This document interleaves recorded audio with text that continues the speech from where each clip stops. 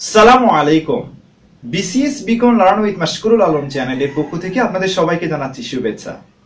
আজকে আমরা আলোচনা করতে যাচ্ছি গুরুত্বপূর্ণ কিন্তু আন্তর্জাতিক সীমারেখা নিয়ে, যে আন্তর্জাতিক সীমারেখা থেকে বিসিএস পরীক্ষার প্রিলিমিনারিতে কখনো কখনো কোশ্চেন এসে থাকে।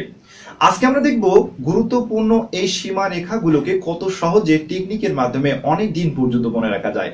So I think today's video tutorial also will be very helpful for you. Anyways, we are going to the main discussion right now.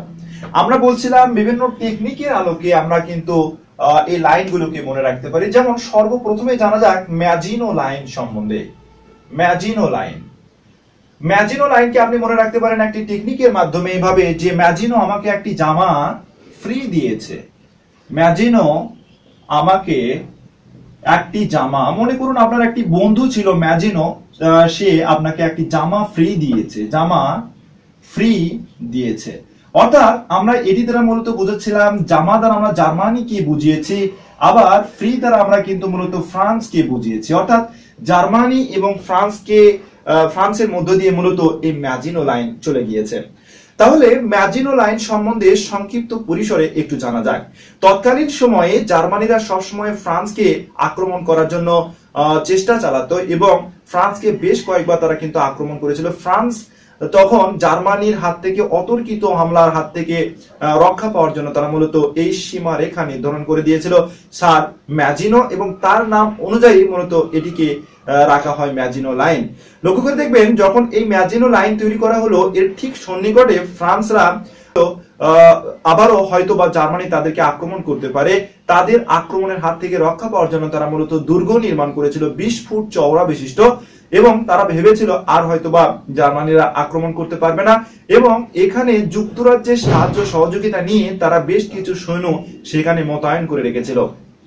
কিন্তু দুর্ভাগ্যের বিষয় হলো, পরবর্তীতে জার্মানিরা যখন জানতে পারলো এইভাবে যে যুক্তরাজ্যের কিছু সেনাবাহিনী সেই দুর্গের কাছাকাছি আছে, তখন তারা অতর্কিত হামলা চালিয়ে কিন্তু এই ম্যাজিনো লাইনকে ভেদ করে সেই দুর্গটিকে নিজেদের দখলে নিতে সক্ষম হয়, এবং মাত্র 14 দিনের মধ্যে ফ্রান্সের পতন ঘটাতে কিন্তু মূলত সক্ষম হয়।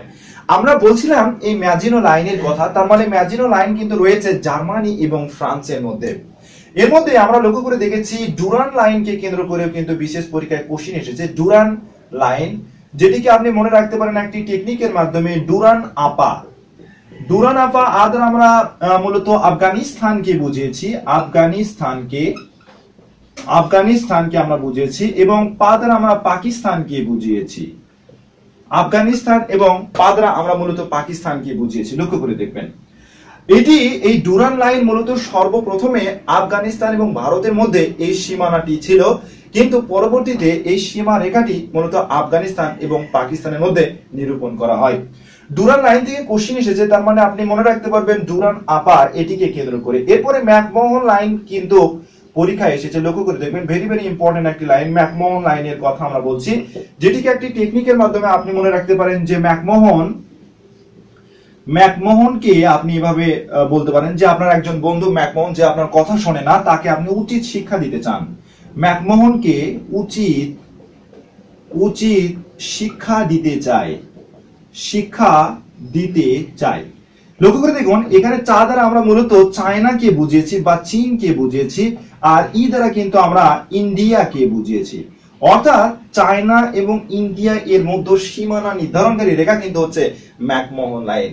তাহলে ম্যাকমোহন লাইন সম্বন্ধে সংক্ষিপ্ত পরিসরে জানা যাক। 1913 সালের দিকে লক্ষ্য করে দেখবেন, যখন ব্রিটিশরা ভারতে তাদের উপনিবেশ গঠন যখন শাসন পরিচালনা করত, তখন ভারতের আসাম এবং তিব্বতের মাঝামাঝি জায়গায় একটি সীমারেখা নির্ধারণ করে দিয়েছিল এই ব্রিটিশরা, এবং এখানে স্যার ম্যাকমোহন তিনি এই সীমারেখা নির্ধারণ করেছিলেন বিধায় তার নাম অনুসারে এটিকে মূলত ম্যাকমোহন লাইন বলা হয়।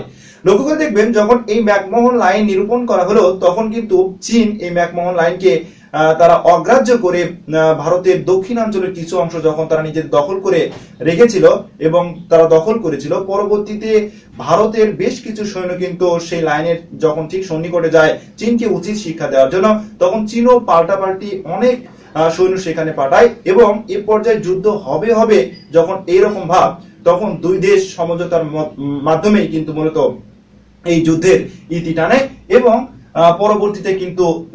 পরবর্তীতে কিন্তু তারা শান্ত থাকতে সক্ষম হয়। অর্থাৎ আমরা ম্যাকমোহন লাইনের কথা আমরা বলছিলাম। ম্যাকমোহন লাইন মূলত চীন এবং ইন্ডিয়ার মধ্য দিয়ে চলে গিয়েছে।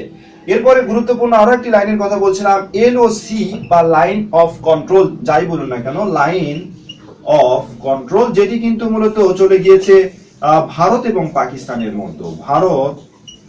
ভারত ও পাকিস্তানের মধ্যে মূলত রয়েছে এই লাইন অফ কন্ট্রোল।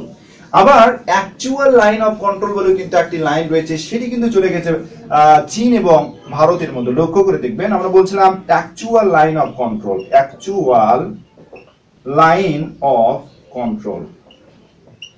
এখানে একটি টেকনিক ব্যবহার করা যেতে পারে এভাবে, যে অ্যাকচুয়ালি আমরা লাইন কন্ট্রোল করতে চাই। অর্থাৎ আমরা বলছিলাম অ্যাকচুয়ালি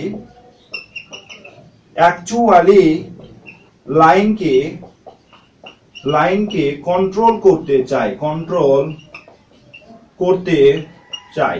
অর্থাৎ আমরা এখানে চা দ্বারা মূলত চায়নাকে বুঝিয়েছি, ই দ্বারা মূলত আমরা ইন্ডিয়াকে বুঝিয়েছি। অর্থাৎ চায়না এবং ইন্ডিয়ার মধ্যে কিন্তু অ্যাকচুয়াল লাইন অফ কন্ট্রোল, সীমানা রেখাও কিন্তু মূলত রয়েছে। এই কয়েকটি লাইন কিন্তু ভেরি ভেরি ইম্পর্টেন্ট। আমরা লক্ষ্য করে দেখি যে এখান থেকে কোশ্চেন এসেছে। এরপরে গুরুত্বপূর্ণ আরো একটি সীমানা রেখা আমরা আপনাদের সামনে তুলে ধরার চেষ্টা করব, সেটি হচ্ছে 49 ডিগ্রি অক্ষরেখা। লক্ষ্য করে দেখবেন, এখান থেকেও কিন্তু কোশ্চেন এসেছে 49 ডিগ্রি অক্ষরেখা। এই 49 ডিগ্রি অক্ষরেখা এটি মূলত যুক্তরাষ্ট্র এবং কানাডাকে বিভক্তকারী রেখা। যুক্তরাষ্ট্র এবং কানাডাকে লক্ষ্য করে দেখবেন যে ভৌগোলিকগত দিক দিয়ে 49 ডিগ্রি রেখার মধ্য দিয়ে এই সীমানা গিয়েছে বিধায় এটির নাম মূলত রাখা হয় 49 ডিগ্রি অক্ষরেখা। লক্ষ্য করে দেখবেন, প্রশান্ত মহাসাগরের সিয়াটল থেকে শুরু করে হ্রদ থেকে এখান থেকে ফস্ট নামক কিন্তু একটি এলাকা আছে, এই এলাকা পর্যন্ত মূলত এই 49 ডিগ্রি অক্ষরেখার অবস্থান, যেটি মূলত যুক্তরাষ্ট্র এবং কানাডার মধ্যে অবস্থিত। লক্ষ্য করে দেখবেন, ভেরি ভেরি ইম্পর্টেন্ট একটি কোশ্চেন। এরপরে সনোরা লাইন সম্বন্ধে আমরা জানবো। সনোরা লাইন কিন্তু ভেরি ভেরি ইম্পর্টেন্ট। সনোরা জুমে গেছে, আপনি একটি টেকনিকের মাধ্যমে মনে রাখতে পারেন, সনোরা জুমে গেছে। এখানে জু দ্বারা আমরা যুক্তরাষ্ট্রকে বুঝিয়েছি, যুক্তরাষ্ট্র, আর মে দ্বারা আমরা মেক্সিকোকে বুঝিয়েছি। অর্থাৎ আমরা সোনোরা লাইনের কথা বলছিলাম। সোনোরা লাইন মূলত যুক্তরাষ্ট্র এবং মেক্সিকোকে পৃথককারী রেখা। এরপরে বিসিএস পরীক্ষায় কখনো কখনো এসে থাকে, লক্ষ্য করে দেখবেন 38 ডিগ্রি অক্ষরেখা, এটিও কিন্তু খুবই গুরুত্বপূর্ণ একটি রেখা। 38 ডিগ্রি অক্ষরেখা এটি মূলত উত্তর কোরিয়া এবং দক্ষিণ কোরিয়াকে বিভক্তকারী রেখা। উত্তর কোরিয়া ও দক্ষিণ কোরিয়াকে, লক্ষ্য করে দেখবেন, দক্ষিণ কোরিয়ার কথা আমরা বলছিলাম। উত্তর কোরিয়া এবং দক্ষিণ কোরিয়া, এই উত্তর কোরিয়াতে এখানে মূলত সোভিয়েত ইউনিয়ন তারা তাদের নিজেদের আধিপত্য বিস্তার রেখে এই উত্তর কোরিয়াকে নিয়ন্ত্রণ করত, আর মার্কিন যুক্তরাষ্ট্র তারা মূলত দক্ষিণ কোরিয়াকে নিয়ন্ত্রণ করত। এতে করে উত্তর কোরিয়া এবং দক্ষিণ কোরিয়ার লোকদের মধ্যে প্রায়ই ঝামেলা লেগে থাকতো এবং যুদ্ধ কিন্তু প্রায় বেঁধে থাকতো। পরবর্তীতে এই উত্তর কোরিয়া এবং দক্ষিণ কোরিয়ার মধ্য দিয়ে তাদের মধ্যে সমঝোতার ভিত্তিতে কিন্তু 38 ডিগ্রি অক্ষরেখা মূলত নিরূপণ করা হয় এবং উত্তর কোরিয়া এবং দক্ষিণ কোরিয়াকে পৃথক করা হয়। এরপরে গুরুত্বপূর্ণ আরো একটি লাইনের কথা আমরা বলছিলাম, যেমন ব্লু লাইনের কথা আমরা বলতে পারি। ব্লু লাইন যেটিকে আপনি মনে রাখতে পারেন এভাবে যে ব্লু লে, অর্থাৎ ব্লু লে দ্বারা আমরা মূলত লেবাননকে বুঝিয়েছি, লেবানন এবং ইসরায়েলের মধ্যে সীমানা নির্ধারণকারী রেখা কিন্তু ব্লু লাইন। লক্ষ্য করে দেখবেন। এরপরে গুরুত্বপূর্ণ আরো একটি লাইন সম্বন্ধে আমরা জানবো, যেটিকে মূলত বলা হয় ওডেরনিস লাইন। ওডেরনিস লাইন, এই ওডেরনিস লাইন মূলত রয়েছে, লক্ষ্য করে দেখবেন, যে জার্মানি এবং পোল্যান্ডের মধ্যে, জার্মানি ও পোল্যান্ডের মধ্যে, জার্মানি এবং পোল্যান্ডের মধ্যে কিন্তু সীমানা নির্ধারণকারী রেখা হচ্ছে এই ওডেরনিস লাইন। লক্ষ্য করে দেখবেন, দ্বিতীয় বিশ্বযুদ্ধের সময় যখন জার্মানি পোল্যান্ডকে দখল করলো, তখন কিন্তু ইয়াল্টার সম্মেলনের মাধ্যমে কিন্তু এই ওডেরনিস লাইন মূলত নিরূপণ করা হয় এবং দুই দেশের মধ্যে সীমানা নির্ধারণ করে দেওয়া হয়। লক্ষ্য করে দেখবেন, এখানে কিন্তু একটি নদীর কথাও কিন্তু বলা আছে, মূলত নিস নদী, এটির ঠিক নিকটে কিন্তু চলে গিয়েছে এই সীমানা রেখা। আমরা ওডেরনিস লাইন সম্বন্ধে জানলাম।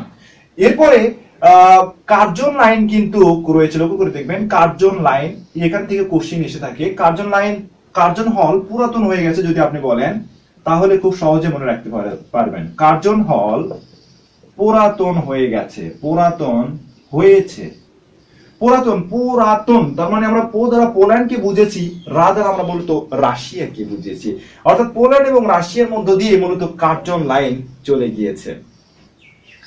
আজকে আমরা দেখলাম বিশ্বের মধ্যে গুরুত্বপূর্ণ কিছু লাইন, যে লাইনগুলোকে কত সহজে টেকনিকের মাধ্যমে মনে রাখা যায় এবং ভৌগোলিকগত দিক দিয়ে এই লাইনগুলো কেন গুরুত্বপূর্ণ। So I think today's video tutorial also will be very helpful for you. We would like to conclude our today's video tutorial, but only one request to you, that is you should subscribe our channel and don't forget to like and share our videos. We will be right back with the new video tutorial soon. Till then, Allah Hafiz.